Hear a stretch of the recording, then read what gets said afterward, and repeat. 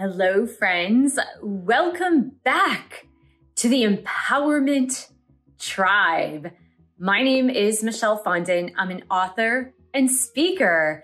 And today's topic is God doesn't know poverty consciousness. This is in a sub-series that I'm doing on empowering thoughts. And of course, if you are new to my channel, you might not know, but I have transitioned this channel to be about self-actualization and self-realization. And if you are new to these concepts, I did post a video on what is self-actualization just recently, and I'm gonna put that link right here so you can check that out after this video. If you are new to my channel, welcome. Thank you for subscribing below. Click on the bell, scroll up to all for all notifications. And thank you for giving the video a thumbs up. Okay, I am here with my Grogu tumbler, with my Ticino Dandelion Caramel Nut Tea, which is fabulous. And I don't get a kickback from Ticino, believe me. Not yet, at least. I am also here with my two mascots. I have Gudetama. And I think I was saying in a vlog that I do have a brand spanking new Gudetama cafe that is really close to my house in Buena Park, California. So I'm gonna go check that out with my son. And we have Grogu, my Padawan. Why do I like Jedis? Because it's about managing the energies of the Force, the good and the bad. And that's what we're here to do, is balance energies. And today we're talking about empowering thoughts. Okay, I always present one or two of my published books. This is a way in which you can help the channel and support this channel.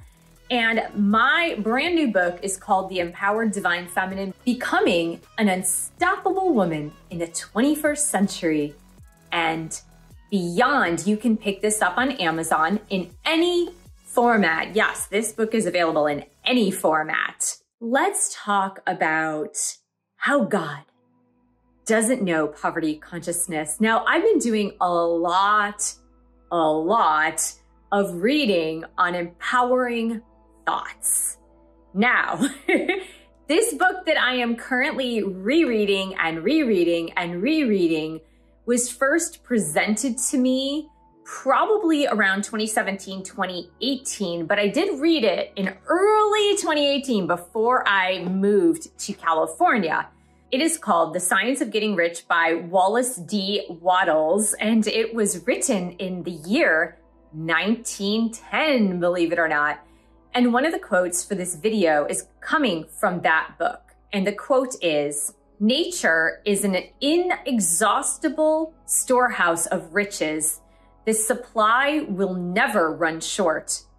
Original substance," and I put in parentheses God, "is alive with creative energy and is constantly producing more forms." There's also a second quote from this book, and it is, "The universe is a great living presence, always moving inherently toward more life and fuller functioning. Nature is formed for the advancement of life. Its impelling motive is the increase of life. For this cause, everything which can possibly minister to life is bountifully provided. There can be no lack, unless God is to contradict himself and nullify his own works." Wow, that is so incredibly powerful. And when I read that and reread that, I'm now on my third or fourth time reading the book because I'm trying to memorize the entire book. It's very short. It's only about 60 pages. It hit me because, and I'll tell a little bit about my story and my thought patterns in a little bit, but it hit me because how often do we fall into poverty mindset? How often do we fall into lack mentality? And these quotes are saying that is not God. That is not God consciousness. That is human consciousness or ego consciousness. It certainly is not God consciousness. Last but not least, I have a quote from the Bible. Now, this quote was given to me by my mother when I was very young. And in fact, my mom used to have Bible quotes taped on the bathroom mirror. So she would type them out and then she would tape them on the bathroom mirror. And this one comes from Luke chapter 12, verses 22 to 31. I am going to only read, however, verses 25 to 31 because it's very, very long. Can all your worries add a single moment to your life? And if worry can't accomplish a little thing like that, what's the use of worrying over bigger things? Look at the lilies and how they grow. They don't work or make their clothing, yet Solomon in all of his glory was not dressed as beautifully as they are. And if God cares so wonderfully for flowers that are here today and thrown into the fire tomorrow, he will certainly care for you. Why do you have so little faith? And don't be concerned about what to eat and what to drink. Don't worry about such things. These things dominate the thoughts of unbelievers all over the world, but your Father already knows your needs. Seek the kingdom of God above all else, and he will give you everything you need. God does not know poverty consciousness. That is coming directly from the Bible, whether you believe it or not, whether you believe that that is a sacred text or not. Even this gentleman who lived in the 19th and early 20th centuries, Mr. Wattles, and I always have to look up his name because he has 2 W's in his name and they're not names that I'm using every day. I have to constantly look up his name. Wallace D. Wattles. There you go. He was an author of the early 20th century, and really he lived mostly in the 19th century. And this person who was writing about the science of getting rich was stating basically the same thing, that God does not know poverty consciousness. God does not know lack. All right, I'm going to tell you a little personal story of how I noticed this. The other day, I had a gardener, so I rent a house. The owner pays for the gardener to come once a week and to do very minimal things, but do some things. And since I'm very environmentally friendly, I noticed that this gardener outside of my window was spraying weed killer all over the patio and all over like the perimeter of the property. And I'm like, well, what's going on? Because I have a cat. She comes on the patio with me. She's not an outdoor cat. But I was thinking like, oh my God, this is poison. Why are we poisoning things? And as it turns out, this was requested by the owner that he come in and kill the weeds. And he said to me, rest assured, within a week, these weeds will all be dead. Okay, so as he predicted, within a week, all of the weeds were dead.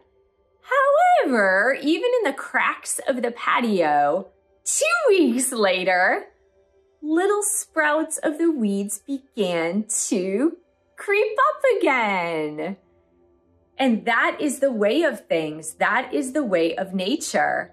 That is the way of God, the creator. Now, whether you want to call him God, spirit, universal source, creative source, whatever your name is, does not change the nature of who God is. God is always creating, always growing, always bringing a fuller existence, no matter how badly you want to kill off the weeds. Another example is, have you ever had ants or mice in your home? And you've tried to put down ant traps and kill these ants. And it seems like you go to sleep at night with the ant traps and you wake up in the morning and there's like 500,000 more ants, right? They keep multiplying. It's the same thing if you've ever had a mouse problem in your house. It just seems like they just multiply. That is the nature of creative source. That is the nature of God. The nature of creative source is to create, create, create, create, create. And it does not know lack. It does not know poverty consciousness. Yet why do we sit here in poverty consciousness when things aren't going our way? Why do we sit here in lack mentality and lack consciousness when we don't see things happening in our timeline, right? And I know this firsthand.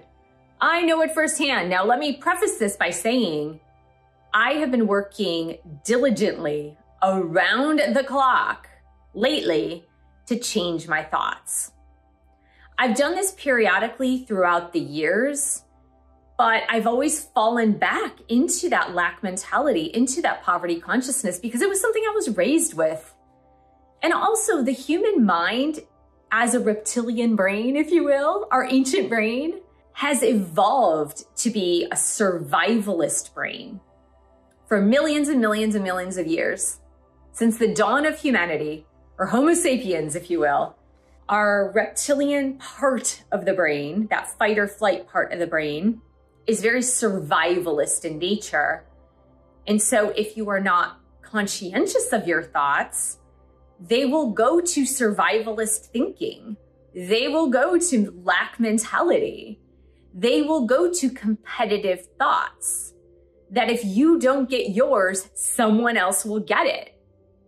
And so our brains naturally go to the lowest common denominator. In other words, it's going to lack mentality. It's going to worry, anxiety, and fear.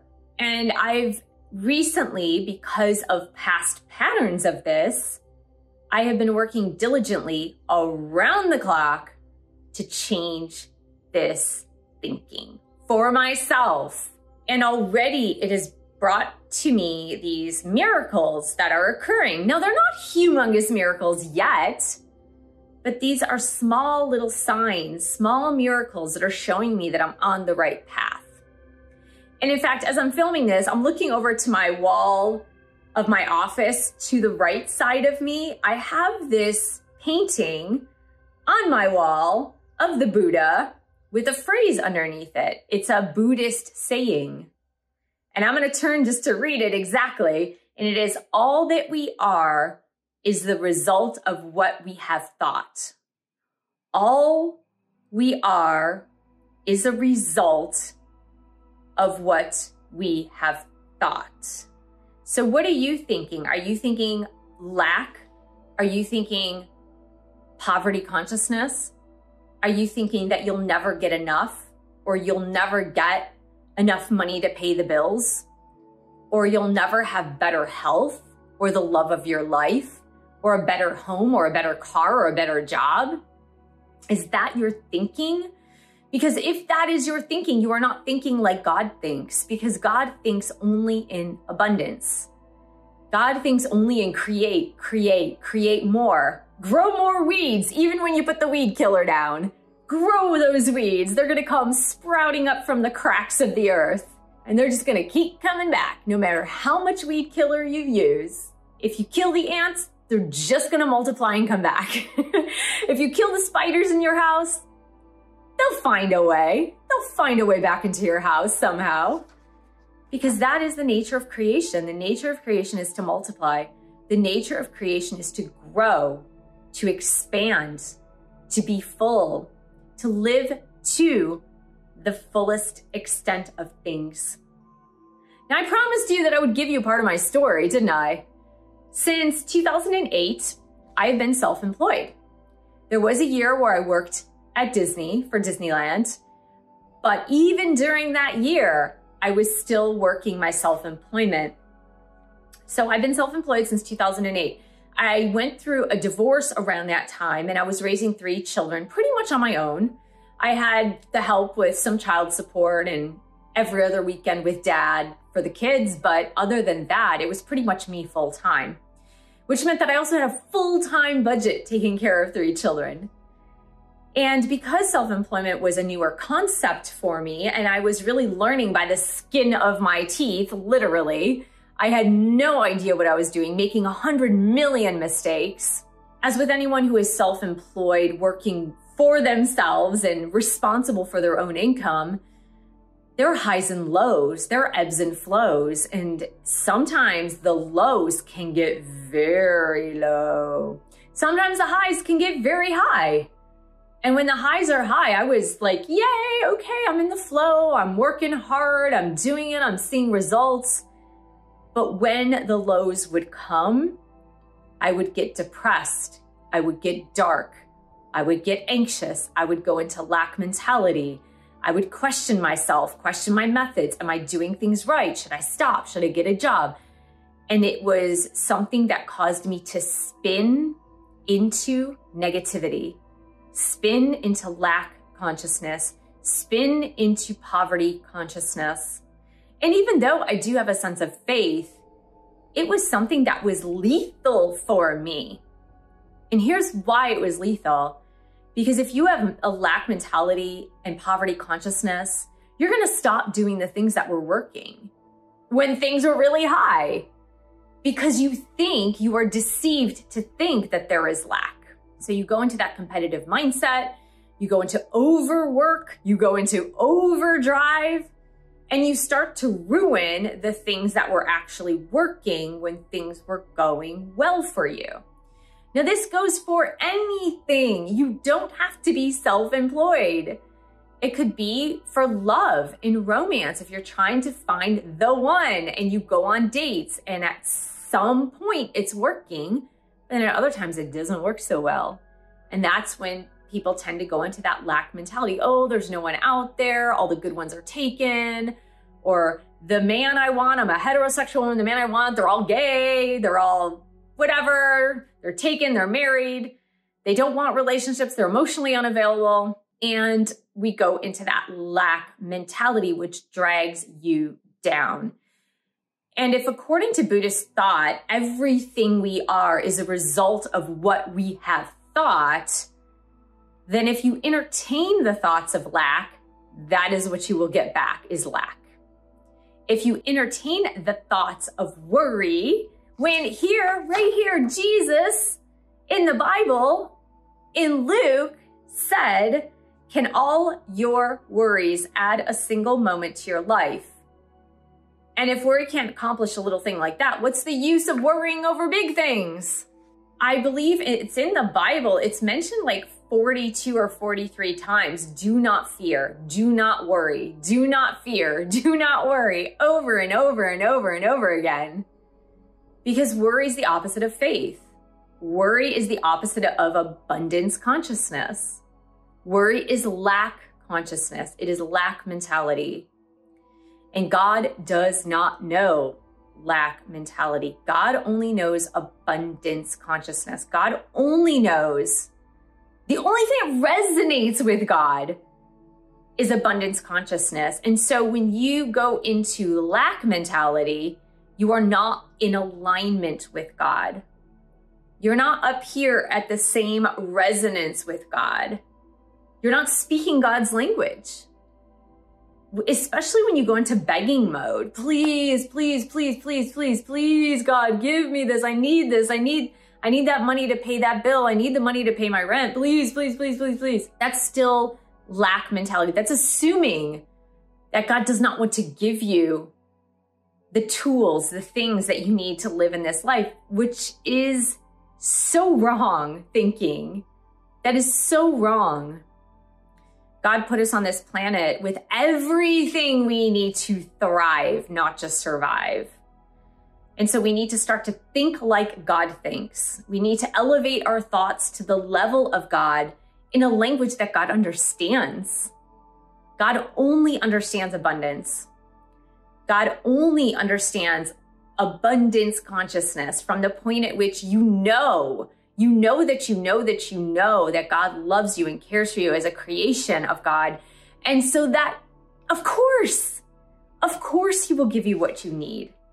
Of course, he will give you what you want. Of course, he will give you everything you need in this life to thrive, not just to survive. And when you go into it with the expectation of course, God, you will provide for me everything that I need and it will come on time, and you stay in that frequency, you will notice that things will show up for you. It might start with little miracles. Like for me, it might, and I've had great big miracles in my life. Believe me, I've had so many humongous miracles that have come for me. It's just that it's very easy for us because we are humans, and this is a practice. You need to practice this. It's very easy for us as humans to go into the lack mentality, the poverty mentality. So easy for our brains to do that. And it is a fight upstream sometimes until it becomes a habit to stay in that abundance consciousness, to stay in the consciousness of course, God, of course you will give me what I need because you love me unconditionally. Let's look at a few things that you can say when you're talking to the creative source, when you're talking to God, when you're talking to spirit. And I'm just going to give you some examples of this so that you can recalibrate your brain, if you will. So if you are sick and trying to get over an illness, instead of saying to God, it's a supplicative prayer, which is like, oh dear God, help me, I'm so sick. Help me to get better, I'm so sick. You want to say, God, help me see the wholeness that I already am. Help me align with perfect wellness because that is my true nature. Do you see how that's like abundance consciousness? Like I am already whole. Help me to see the alignment with my wholeness and with my true nature. Thank you. Rather than saying to God, oh dear God, please help me pay this bill by its due date. Please, please, please, please, please. Speak faith into your situation. You could say, God, I know you are the ultimate provider of my every earthly need and that you want me to succeed and be everything I can be in this life. I know you are sending all good things my way to fulfill this purpose. Prayers of gratitude as if it were already here work much, much, much, much better than supplicative prayer, which is like begging, right? We don't want to beg God. God hears all, sees all, knows all. God already knows your needs. And God is already in a place to fulfill everything that you need, everything that you desire. Because the desires you have, as long as they are aligned with creative source, as long as they are aligned with God consciousness, all of your desires will be fulfilled because those desires really come from God. They come from God's desire to experience fullness of creativity in the things he's already created, right? Think back to those weeds. If God was going to be defeatist, he would be like, oh, okay, you know what? That human just put poison all over these plants because God doesn't know the difference between a weed and a plant. And forget it. I'll just stop creating. Can you imagine if God did that? If God just stopped creating? No. No more cows. No more bunnies. No more kitties. No more plants. Nope, I'm done. I don't want to create anymore. But that's not what God does. So when we go into it with that mindset of everything I need is already here, all of my needs are already fulfilled, we will never go into lack mentality again. And once you can accomplish that, and like I said, it's an uphill battle because the brain always goes to the negative. But if you can train your brain, I was saying to myself this week, I'm letting go of worry as if it were a bad habit. Because it is. So I'm working to let go of all worry as if it were a bad habit. So when you let go of that poverty mindset, when you let go of that lack mentality, you will find the miraculous happens more frequently in your life. So let's do it together, shall we? I want to thank you so much for joining me. Thank you for subscribing to this channel below. Click on the bell, scroll up to all for all notifications. Thank you for giving the video a thumbs up. Thank you for sharing this video with others who could use a boost of abundance-minded mentality. Thank you so much for your support of this YouTube channel. You can purchase one of my 11 published books. You can donate on Patreon to this channel, which is super helpful. And I'll see you in the next video.